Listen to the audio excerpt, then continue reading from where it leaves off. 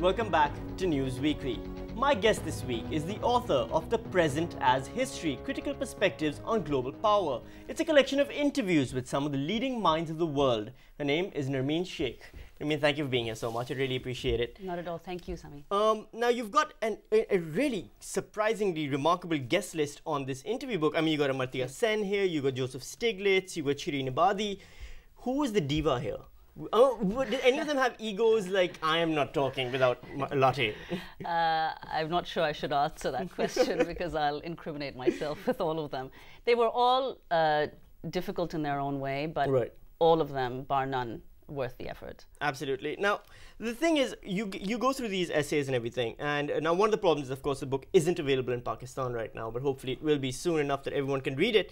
And one of the elements that comes forward is that, you know, for example, there's these great minds. I mean, very famous people. Amartya Sen is he's a Nobel laureate, he's a Nobel winner. Shireen Ebadi is here, Joseph Stiglitz.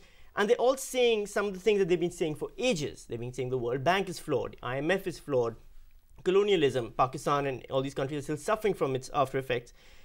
Why doesn't anyone listen to them? I just get the feeling that there's still voices in the wilderness despite being such prominent voices. Well, I think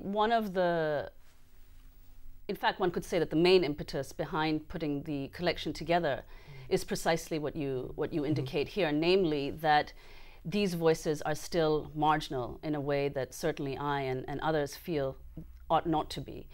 And that has to do with the larger argument of the book, which is that it is increasingly difficult to imagine the structure of the world being something other than what it is. Right. By which I mean, for example, it's completely accepted as inevitable that, you know, liberal capitalism, market economies, democracy, in whatever flawed or perfected state, that these are de facto the best ways of organizing societies and polities. Now, what the drawbacks of those have been are constantly ignored, and one could argue increasingly ignored by the media as well, but increasingly in the academy and in mainstream policy discussions. Moving away from the present as history, let's move a little bit towards the future as present. My phrasing over there stumbling all over itself. But the basic question I want to ask is 2009. What do you see as the bigger issues that we're going to be facing in this coming year? I mean, 2008, no one could have predicted such a huge economic collapse and terror continued to be the center stage. Do you think we're going to see more of the same or new problems or maybe less problems?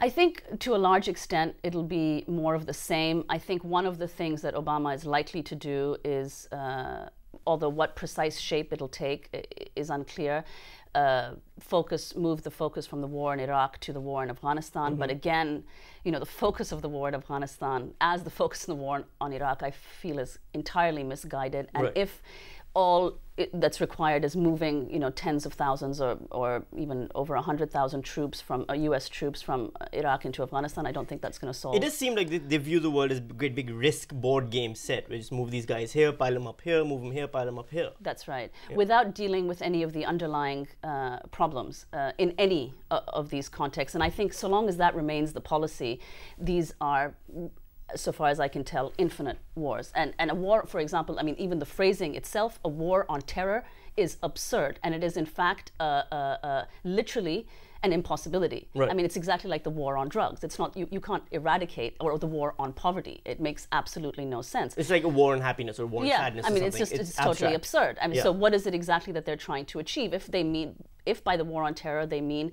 protecting American and other, frankly, European and white lives from former colonial people's terror, then that should be explained. And they should say that by whatever means necessary, this is what they're going to accomplish.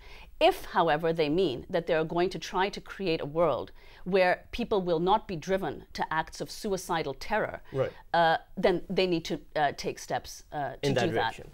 And there's no indication that that's happening. The latter, that is. Fair enough.